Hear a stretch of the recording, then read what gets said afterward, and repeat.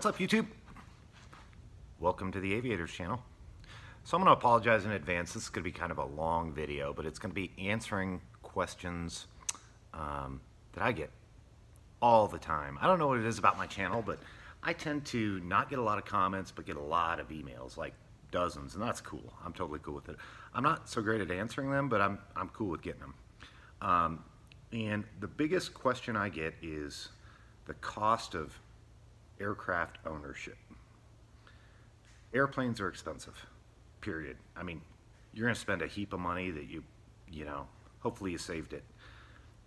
And the other thing is buying an airplane is probably the cheapest part of flying. It's the maintenance, it's the fuel, it's all that other stuff that you just don't think about. You fall in love with the idea of owning an airplane, and you go buy one, and then it sits in a hangar because you can't afford to fly it, you can't afford to maintain it, you can't afford to do all the things you dreamed about doing with the airplane. And unfortunately, here we're pretty fortunate. We kind of do what we want, but that's not always the case.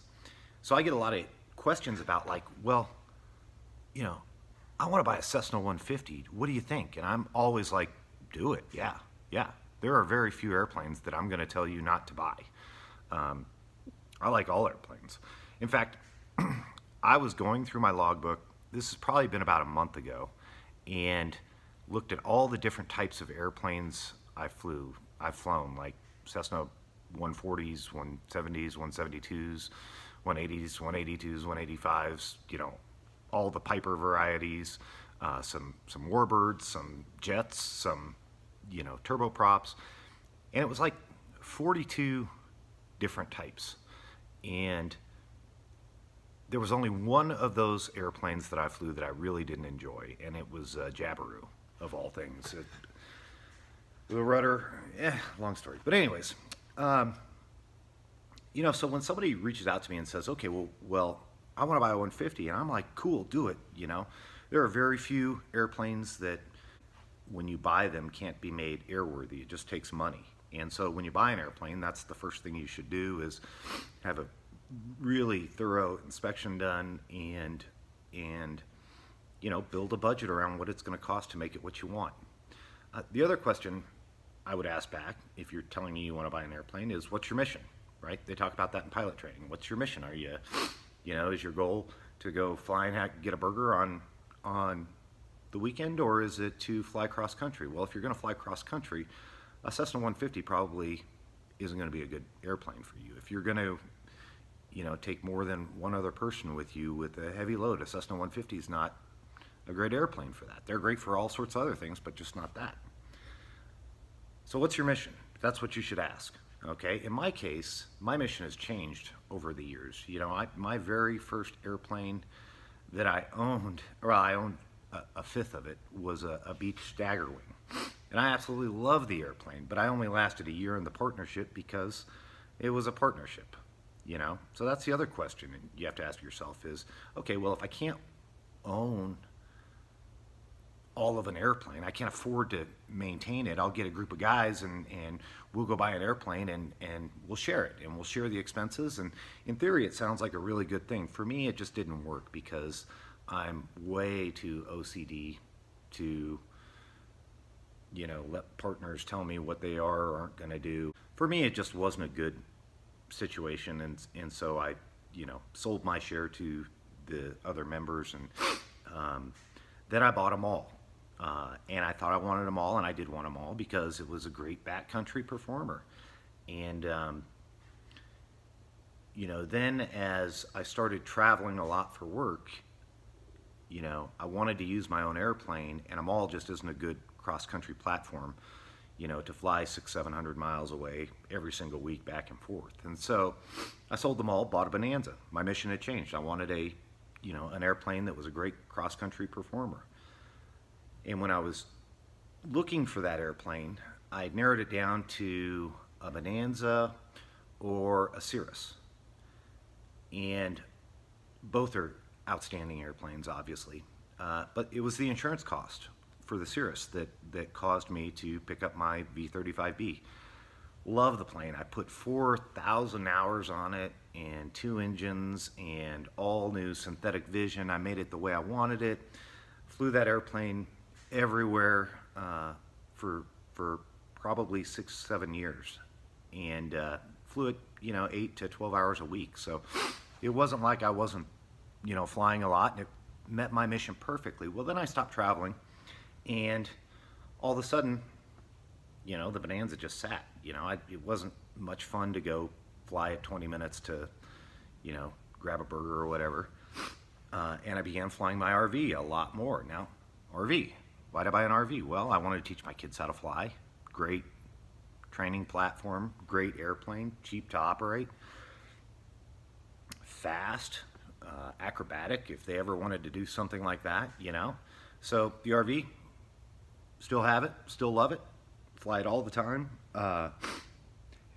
And so as my mission continued to evolve, my Bonanza was sitting in my hangar and not being used, and I really got the itch to start backcountry flying again. So I built this, and there are a bunch of videos on this. I won't bore you with that, but bottom line is, now my mission has gotten a lot simpler. If I want to fly cross country, it's typically just me and another person, or me by myself. The RV is spectacular for that. I can get there just as fast as I could in the Bonanza. If I want to fly backcountry, I can load this thing up and go land 95% of, where a Super Cub could land. And so, incidentally, it's funny. People tease me about this airplane. Why would you spend all that time and money on a nose dragger? You should be flying a tail wheel. Listen, it's a religion thing. I love tail draggers. I've got thousands of hours of tail dragger time. Love them, love them. But I don't have to worry about wind. I don't have to worry about any of that kind of stuff. This thing will go into 99% of the places I'm going to go into. I'm not going to be, bouncing on big rocks and doing all that stuff. So that's kind of that. So that's the mission thing, figure out what you're going to use it for, and buy the right airplane. Maintenance. This is another one I get a ton of questions on. What do your annuals cost? How much deferred maintenance do you have? My annuals, I'm going to knock out the big ones, like the ones that were thousands and thousands of dollars, because those were gym-induced annuals, not required.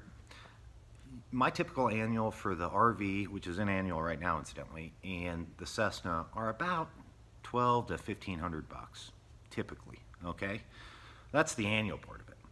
The deferred maintenance part of it is much different.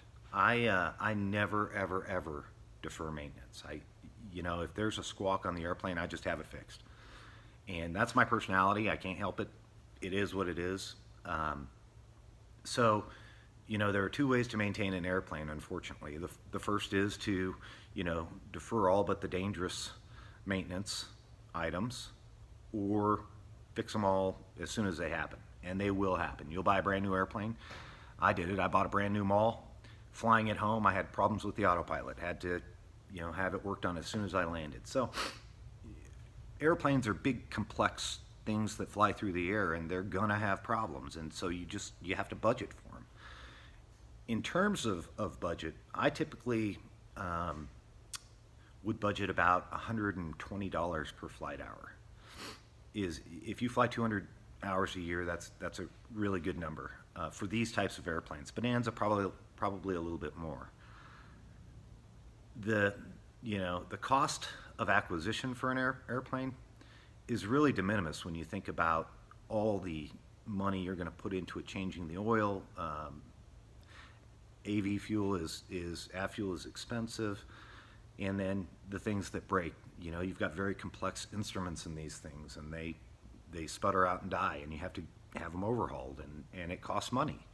And so if you're not budgeting, if you're not budgeting kind of 100-ish an hour for maintenance, your budget's wrong, bottom line.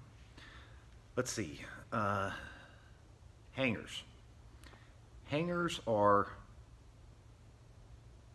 a big part of flying.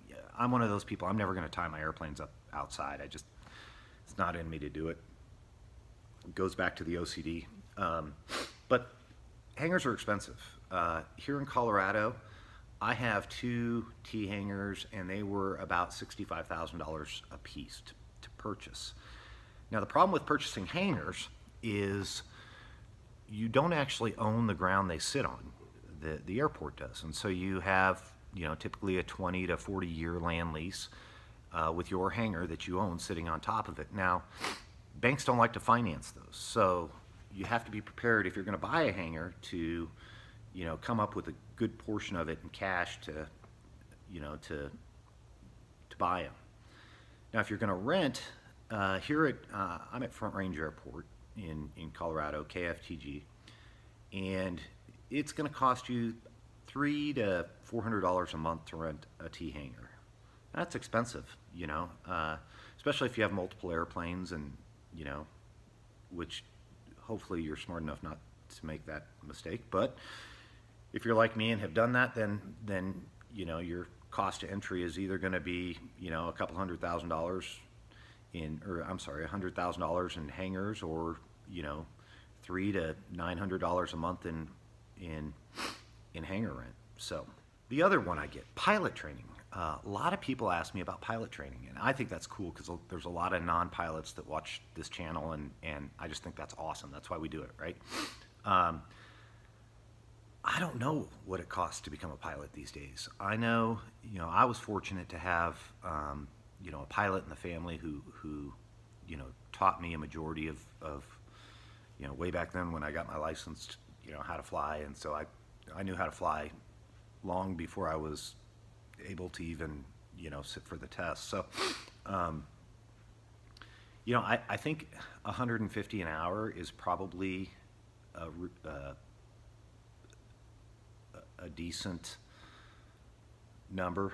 I know that when I did my biannual flight review a couple months ago, it was 2 hours, and it was, a couple $100. But we did it in my own plane. If you don't have your own plane, you're going to have to, go rent one. That's a good 80 to 100 bucks an hour. So you can do the math. The minimum requirement is 40 hours, and an equivalent amount of ground school time with an instructor, and so it's going to be pricey. But I can tell you, it opens up the world. The adventures I've had in old planes and these planes have been epic and life-changing, and if you're ever thinking about, should I become a pilot, the answer is yes, even if you don't ever use it. It's the things you learn just about meteorology, the things you learn about mechanics, the things you learn about fluid dynamics, the things you learn about everything. It's really cool. And so I'm always good for a free airplane ride for people who want to go up, and we've done some really fun ones. So there you have it. I hope that answers a lot of the questions. It comes down to pilot training, mission, maintenance, the cost of the unknowns, and your hangar space. And once you figure out those things and put a budget around them, the rest is good. All right, well, hopefully I answered your questions, and keep them coming. And if you like this sort of thing, like, subscribe, comment, and until next time.